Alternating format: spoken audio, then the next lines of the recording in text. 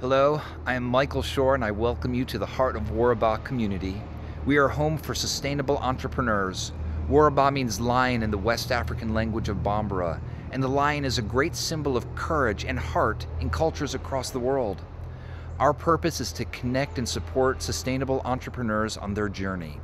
We want entrepreneurs to have the courage and confidence to start and grow anything, anywhere.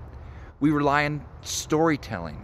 We learn from the wisdom of ancient folk tales and the stories of modern entrepreneurs, and we'd love to hear your story.